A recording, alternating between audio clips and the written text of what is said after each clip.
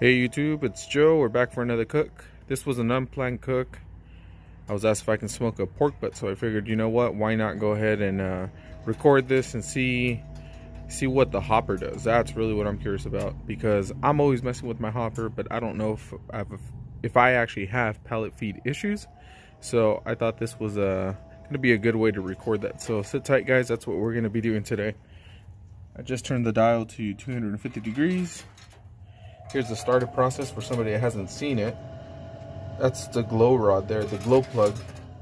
It ignites. The hopper drops some pellets into that. And pretty soon, right here, the smoke will turn into a fire. Oh, look at all that ash. Or that dust, I mean. And that's after me sifting the pellets, guys. So I highly recommend, regardless of what pellet cooker you're using, sift your pellets and get rid of some of that dust that comes in the bag before you guys pour it in there. And now you can see we got fire. So I'm gonna go ahead and put the parts in here. I just cleaned it out. And sit tight, guys, we'll be right back. So I wanted to show you guys something. Low on fuel, refill the hopper with Weber Smokefire hardwood pellets. And there we go. I had actually never tested that to see if it even worked, so I'm glad it does. So pork baton, guys, looking good.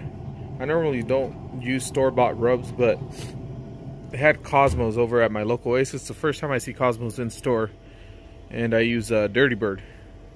So I had to try it, and we're gonna go ahead and smoke this. We'll check on it in maybe about 2 or 3 hours, see how the bark formation is starting to come along, and we'll go from there, guys. So sit tight. So we just filled up the hopper. I'm using Weber's Hickory blend. It stays on the bag that's 40% hickory, 60% oak. Since pellet grills typically tend to have a little bit more of a mild flavor, I thought maybe I'd go a little stronger on the wood flavor. But I got my timer set, guys. I want to see how long this thing's gonna go without me even messing with the hopper, and see if we run into any issues. So sit tight, guys. I'll report back.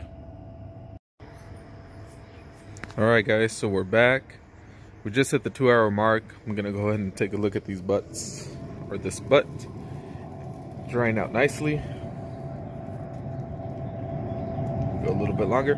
It's not too bad. I think maybe the next 2 hours I'm gonna go ahead and stick a probe in there and get it ready for the wrap.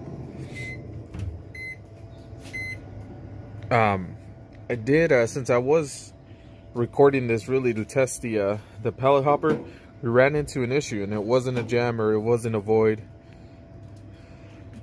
The issue is I fell asleep and my wife woke up, and she came out here and messed with the pellets to make sure that there was no voids and that the pellets were feeding correctly. So we've had pellet grills in the past. She's done that. I've done that out of habit. So we're gonna go ahead and reset the timer and see how long we can go without messing with these pellets, and see if we can I don't know, just see what the results will be. So sit tight, guys. We'll be right back. Alright, guys, we're back at the Smokefire. This is what the inside of the pellet hopper is looking like. Keep in mind that my wife did mess with the pellets in the first 2 hours of the cook. So this is the pork butt went another 5 hours. So 5 hours of not touching the pellets. This is what we got inside the hopper.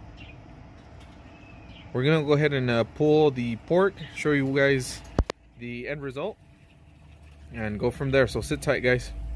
So there you have it, guys. Another successful cook on the Weber Smokefire. It produced a really good pulled pork, had a really good smoke ring, and really good smoke flavor. It did go 5 hours without us messing with the pellet hopper. Had no issues there. Next time we're going to try a slightly longer cook and go from there. Catch you guys on the next one.